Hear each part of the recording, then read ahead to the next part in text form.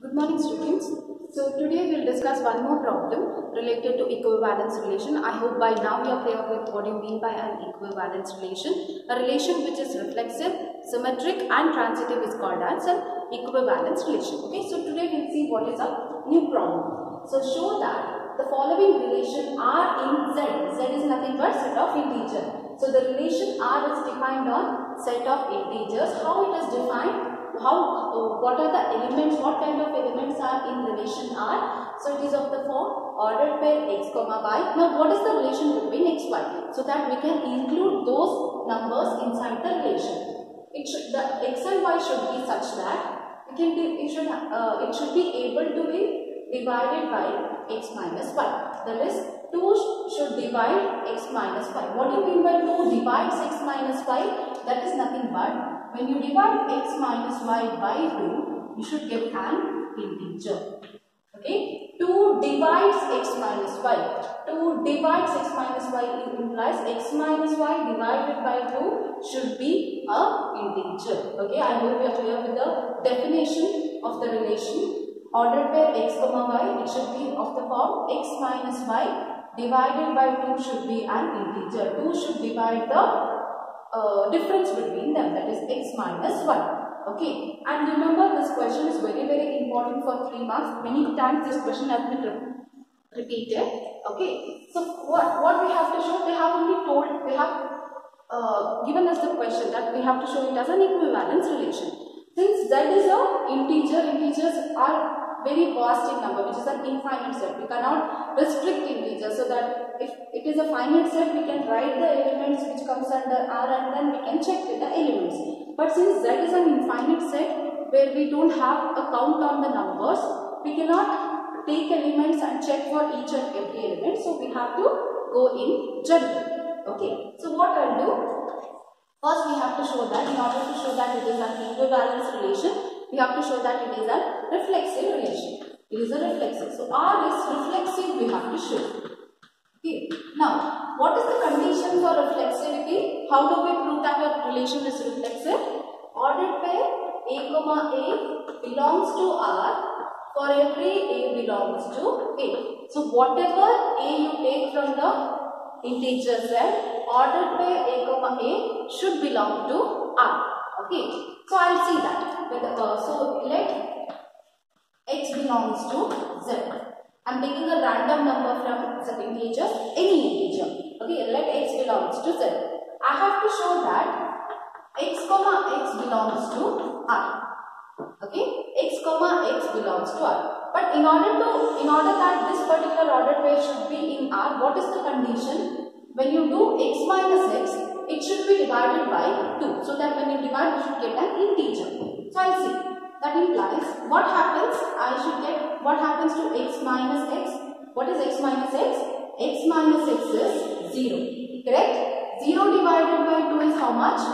Is 0. Again 0 is an integer. So which means that you can divide x minus x by 2. So 2 divides x minus x. So 2 divides x minus x implies ordered pair x comma x belongs to R. Since we have taken a random number, we can generalize to any number. Thus,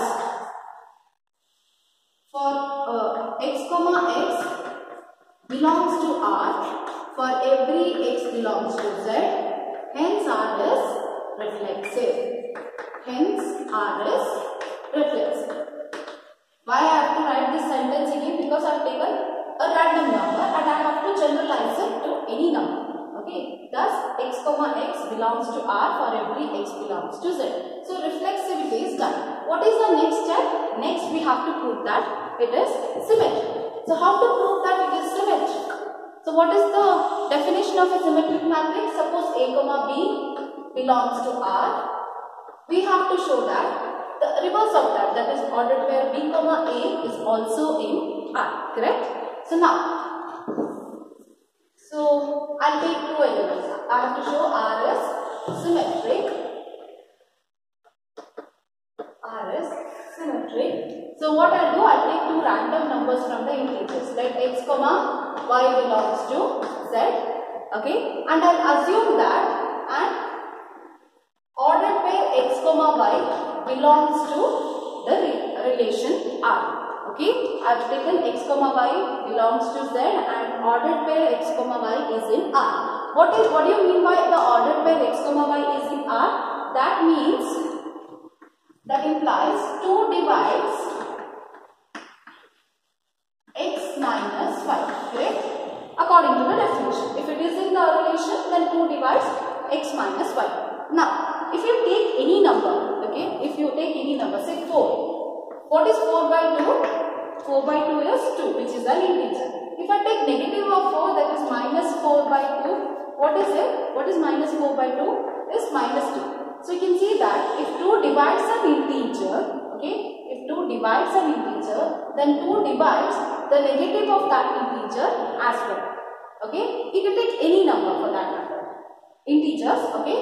So if 2 divides an integer, then 2 divides the negative of integers as well.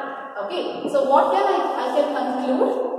That implies, I can say 2 divides the negative minus of x minus y as well. It is not only with 2, any number for that matter. Say 6 by 3. What is 6 by 3? Is 2. If I take minus 6 by 3, it is also minus 2. So if any number divides a particular number, then that particular number divides the negative of that as well. Okay, so 2 divides minus of x minus y as well. But I'll take that minus inside. So 2 divides minus 1 to x is minus x, minus into minus plus y. So that is 2 divides minus x plus y. That implies 2 divides, I'll write the positive term first, y minus x. 2 divides y minus x. 2 divides x minus y implies ordered pair x comma y is in R. 2 divides y minus x implies ordered pair y comma x is in R. So we have proved that if xy is in R, then y comma x is also in R. Okay, I hope you are clear with the symmetric part. Now, what is our last step? We have to show that R is symmetric. Okay, we have to prove R is transitive. We have to prove R is transitive. So, how to prove that a particular relation is transitive? What is the definition? Suppose you have 3 elements, like a comma b comma c. Then, if you assume that a comma b is in R and b comma c is in R, okay, and if you can show that a comma c is also in R, then we say that that particular relation is transitive. Okay, so here I'll begin with 3 elements. Let x comma y comma z belongs to z. Okay, and I'll assume that and x comma y belongs to R and y comma z belongs to R. Okay, x comma y belongs to R and y comma z is in R. xy is in R implies 2 divides x minus y. Okay, y comma z is in R implies and 2 divides y minus z. Okay, so now 2 divides x minus y. What does that mean? If you divide x minus y by 2, you will get an integer, say k. And 2 divides y minus z. What does that mean? So if you that is, if you divide by y minus z by 2, it should be equal to some f. Okay, some integer f. Okay, now I'll write.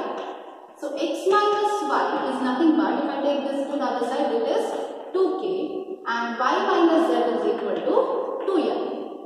Okay, I need to prove that x comma z is in R. In order to show x comma z is in R, what I have to prove? 2 divides x minus z. Okay, in order to show x minus z is in R, I have to show that 2 divides x minus z.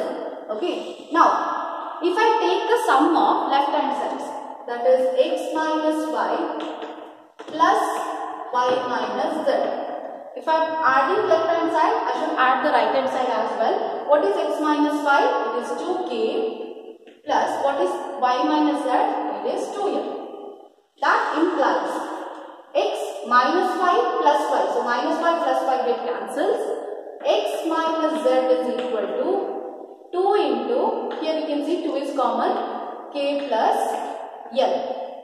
Okay, 2 into k plus l. Where k and l are integers, sum of two integers is again an integer. So this is an integer. Okay, so that implies I can take z 2 to the other side. So x minus z divided by 2 is equal to k plus l. Okay, if x minus z, when I divide x minus z by 2, that means it gives me an integer. Okay, so what does that mean? 2 divides x minus z, correct? 2 divides x minus z. So 2 divides x minus z implies ordered where x comma z. 2 divides x minus z implies ordered where x comma z belongs to R. Hence it is transitive. I hope you are clear with the problem. If not, you can ask me the questions. Okay, thank you.